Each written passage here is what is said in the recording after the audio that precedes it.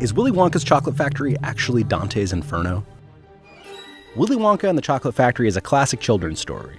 It seems like a delightful romp through a magical candy factory, but is it actually a trip to hell? Now, before we ruin your childhood, it's helpful to know about Dante's Inferno, one of the most famous poems ever written. The author Dante is led by a guide through the different levels of hell until he eventually meets Satan, a three-headed beast with bat wings frozen in ice. In the Inferno, Charon, the boatman of hell, ferries Dante across the river Acheron and into the underworld. This is only slightly less disturbing than Willy Wonka's psychedelic boat ride into the factory. Are the fires of hell a-glowing? Is the grisly reaper mowing?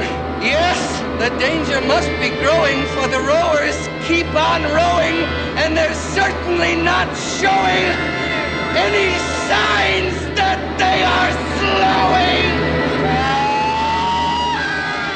And that's not even a metaphor. He's describing a literal descent into hell.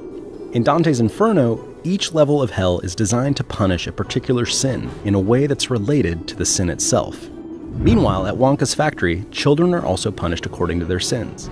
Augustus Gloop is so gluttonous for chocolate that he almost drowns in a river of it. Greedy Veruca Salt falls down a trash chute chasing a golden egg. Mike TV is so obsessed with TV that he actually shrinks himself to fit in one. Violet committed theft when she stole the experimental gum that turned her into a giant blueberry. At the end of Charlie's journey through the factory, he gets into a glass elevator and flies off into the sky. At the end of the Inferno, Dante climbs up the body of Satan himself and ascends to heaven. Is Charlie and the Chocolate Factory really a trip to a candy-filled playland, or a warning to children that if they don't clean up their act, they're going straight to hell?